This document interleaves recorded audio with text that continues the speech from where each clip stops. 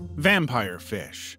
It's the time of the year when you and your family go on your yearly holiday, and next on the list is the Amazon rainforest. You soon find yourself peacefully floating in a tranquil river or lake, soaking up the warm sun and enjoying a river dip next to the forest. You suddenly have the urge to pee and decide, why not? It's literally a river. There aren't any rules against that. You let a stream of ammonia-full urine into the water, and suddenly you feel a sharp, searing pain as hundreds of razor-sharp teeth latch onto your flesh, slicing through the skin of your urethra like a hot knife through butter. You thrash in agony only to realize that these teeth belong to a creature that your guide had warned you about: vampire fish. These ominous-looking parasites are a species of catfish found in the Amazon basin. With their cylindrical eel-like bodies and a mouth filled with concentric rings of backwards-facing teeth, they are perfectly adapted for their feeding habits. You now have around 10 of these that have swum up your urethra, and because of their backwards-facing spines, they now attach firmly onto your flesh and start having a meal on your blood. Once attached, vampire fish are incredibly difficult to remove, often requiring surgical intervention. Some species are even capable of swimming against the flow of urine, burrowing deeper into the body with each attempt at removal. Loa Loa. Whenever you close your eyes, once in a while you have these eye floaters, which are usually normal bacteria floating inside the back of your eye. But one day, suddenly, you feel an intense itching and burning sensation in your eye. As you rub it, your vision starts to blur, and to your horror, you catch a glimpse of something wriggling beneath your eyelid. It's a long, slender worm slowly emerging from your eye socket, breaching the surface in a snake-like manner. It may seem like a nightmare to you, but it is a terrifying reality for many in West and Central Africa. Loa Loa is transmitted through the bites of deer flies, and once the larvae make their way into the human host, they can migrate throughout the body, taking up residence in various tissues and even crossing into the brain. But the worm's love for the eye truly sets it apart. These parasites seem to love the eye's tissues, where they can be seen visibly moving beneath the surface, causing intense discomfort and even temporary vision loss. Now, imagine trying to go to sleep with a literal worm or worms just sliding in your eye where you could not have just one, but even 5 or more worms just wriggling in your eyeball or under the skin around your eye, just itching to get out. Worse, attempting to remove the worm can lead to further damage or blindness if not done properly. In some cases, the worm may even break apart during removal, leaving fragments behind to continue wreaking havoc on the delicate eye tissues. Australian paralysis tick.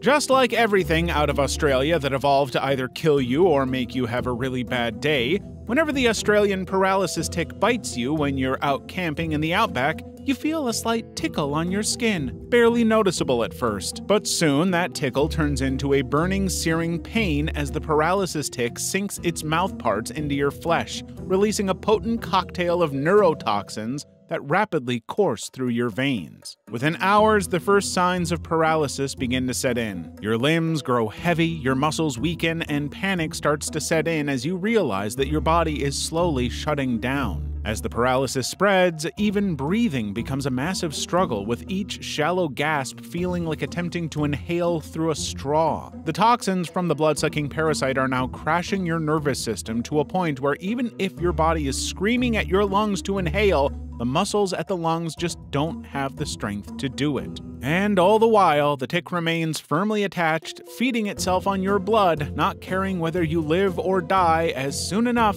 it will have a huge juice bag to feed itself. Gongylonema Pulchrum.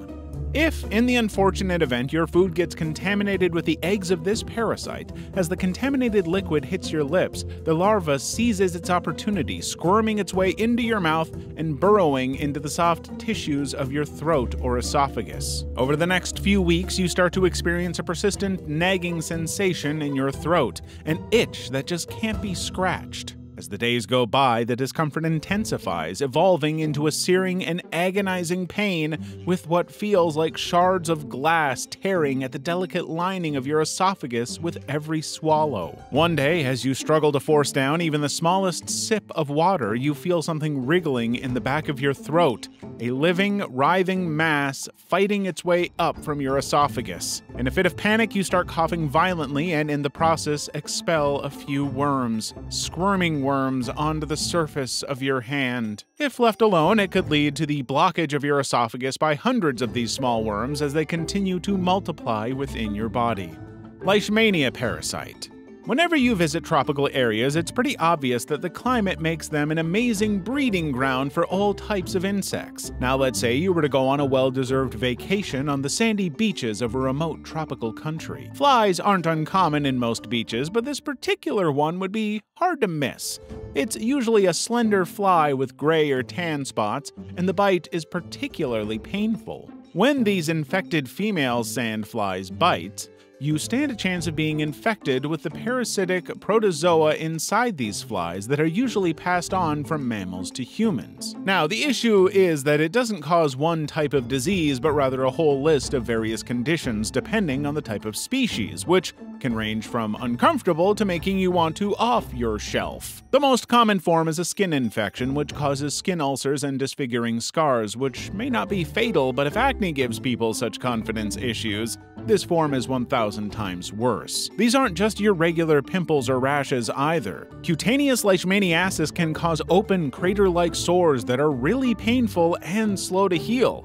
Depending on where that sandfly took a bite, it can show up on exposed areas like the face, arms, or legs. Now, the sores start off just looking like a bump or discolored skin patch, but if left untreated, they can really start oozing and crusting over. And we're talking about disfiguring scars that can stick around even after the infection clears up. Human botfly. Over time, the human botfly has developed a rather disgusting way of ensuring that its young survive, and this is usually done by laying eggs on large mammals, like humans. When the eggs are planted on your skin and under it, the larva develops within a pulsating, pus-filled cavity for around 6 to 8 weeks, breathing through a small opening at the surface. As the weeks progress, one tiny bump begins to swell and pulsate, taking on a disgusting, almost alien appearance as the larva matures. And then, one day, a small opening appears atop the swollen mass, and from it emerges a fleshy worm that expels a horrible-smelling, viscous fluid that oozes from your flesh.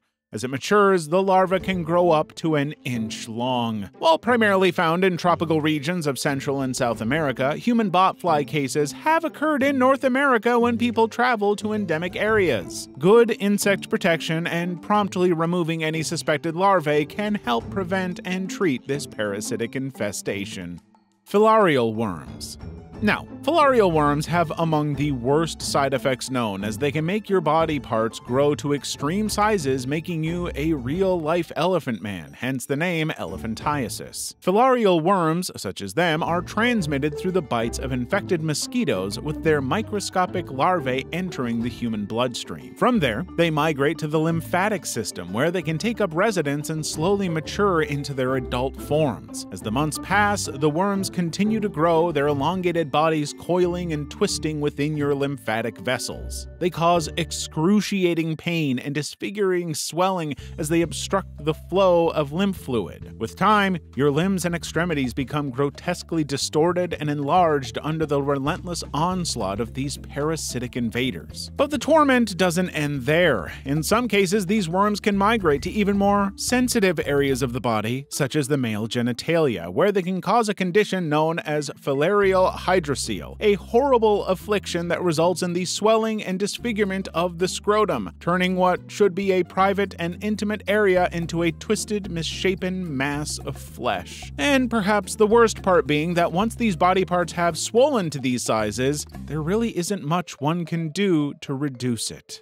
Brain-eating amoeba. It's a normal summer's day, and you and your friends decide it would be a good idea to cool off at a pond nearby. Despite it being a stagnant body of water that could possibly be full of bacteria, you all take a swim. 4 days later, one of your friends develops a severe headache that he says feels like a nail is being hammered into his skull. He soon gets very confused and starts experiencing hallucinations and a stiff neck. His parents rush him to a hospital and try to get him some help, but all the doctors have no idea what this is despite all the tests they can think of, well, until you tell them that you all went swimming in a stagnant pool of water, and they look at each other and you can see that they know what this is. Now, Naegleria fowleri, better known as the brain-eating amoeba, is a free-living microscopic amoeba that can cause a rare but almost always lethal brain infection. As of 2023, only one person, a 14-year-old child in the UK, was reported to have survived this. Even then, she was left with extreme brain issues as the amoeba had eaten up parts of her brain. The amoeba typically lives in warm bodies of water such as lakes, rivers, and hot springs. When someone goes swimming or diving in these waters, the amoeba can enter through the nose and travel up to the brain, where it causes a severe inflammatory response that destroys brain tissue. The current mortality rate is over 97%, and even with treatment, the survival rate is still pretty low, around 3 to 5%. Guinea worm parasite. The infection usually starts when a person drinks stagnant water contaminated with guinea worm larvae. These tiny cysts then migrate through the body, maturing into adult worms over a year. The female worm, now over a meter long, forms an agonizingly painful blister on the host's skin, usually on the lower limbs. When this blister bursts and comes into contact with water, the worm begins to painfully and slowly emerge, expelling thousands of larvae into the water source to continue the cycle. Now, the level of agony experienced during this process is extremely excruciating, often incapacitating the sufferer for weeks or even months at a time.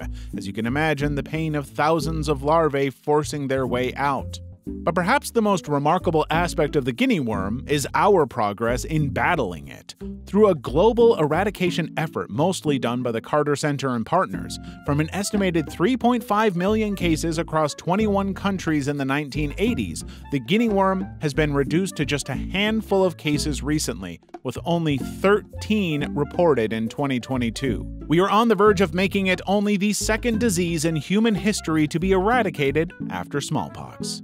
Taenia solium, pork tapeworm. This parasite is usually the biggest threat for those who have the habit of eating undercooked pork, as not cooking pork enough leaves the eggs untouched. Once inside the human digestive system, these larvae can develop into adult tapeworms, attaching themselves to the intestinal wall and growing up to several meters long. If a human ingests eggs shed by the adult tapeworm through fecal-oral transmission, the larvae can migrate and form cysts in various tissues throughout the body, including the brain, muscles, and eyes. This condition is known as cysticercosis, where you have thousands of little eggs everywhere in your body. As you can imagine, if this occurs in the brain, it's pretty damning, as the cysts will replace where brain tissue is supposed to be, making it riddled with holes in severe cases like Swiss cheese. And unfortunately, even if you manage to get rid of them, the holes that developed won't grow back. Symptoms can range from seizures and headaches to cognitive impairment and even death, depending on the number and location of the cysts. It's a genuinely horrifying scenario where the parasite essentially turns the human body into its playground. Toxoplasmosis. This is probably a parasite you might have, and you don't even know it, as most of the time the infection barely does anything to healthy humans. The hosts are usually members of the cat family, where the parasite can undergo sexual reproduction in the intestines. Because humans have grown to love cats so much and are constantly touching them, you could have accidentally swallowed a few cysts after forgetting to wash your hands after petting a cat. If you're a healthy individual, a Toxoplasma infection will usually cause mild flu-like symptoms or even remain asymptomatic. However, this simple parasite becomes very aggressive in immunocompromised individuals like people with HIV or pregnant women. Now, the symptoms do depend on which group is being affected. If it's an adult with, say, AIDS, because your body isn't able to fight off the parasite properly, it will go for the brain and begin setting up colonies, taking up more and more space, leading to confusion or an altered mental state. If a pregnant woman gets this in the first trimester, the infection doesn't harm the mother but instead goes straight for the fetus, and the child gets something called congenital toxoplasmosis, which causes the head to swell up to huge sizes and leads to mental issues. But perhaps what's really interesting about this is that even when it doesn't cause symptoms, it causes people to develop an increase in risk-taking behavior, like buying fast motorcycles and compulsiveness.